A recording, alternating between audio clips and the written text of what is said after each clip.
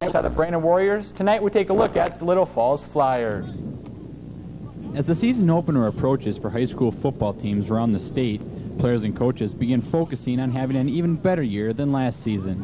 One such team, the Little Falls Flyers, are looking for more success and compete in a tough conference. Of course, Central Lakes Conference is always extremely tough, and I think week in and week out, any team can beat any team. But I would, going in, Brainerd is always tough, and they got a great program up there. Coach Stolsky does a great job, and we're thinking Sartell could challenge them possibly for the conference championship also.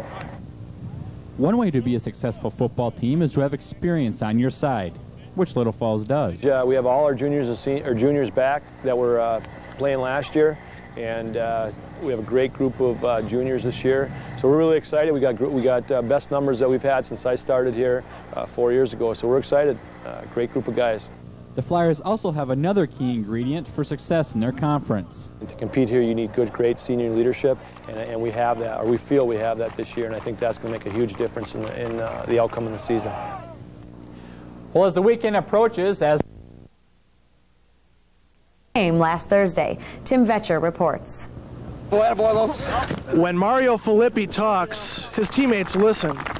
That's because the Little Falls senior quarterback obviously knows what he's talking about. Blue 10! After all, he's a 3-year starter and the school's all-time passing leader. Every year since my sophomore year, junior year, now this is my final year. I'm reading the defense is a lot better than my sophomore year, and I'm taking advantage of, my 3 years experience, and we're going to put a lot of points up this year. He knows the system extremely well. He knows it as well as us coaches do, and that's a big plus when he knows what's going on. And he has great leadership. He has tremendous amount of talent, to get the job done when he's out there. And we're just fortunate to have him as quarterback. And this just might be the year Little Falls realizes how fortunate they really are.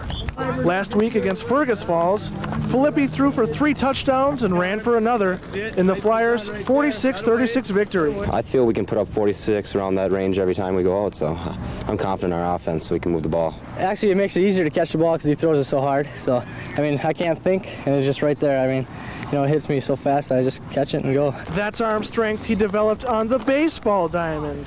Likely Fillippi's best sport in which he's a legitimate Division I prospect.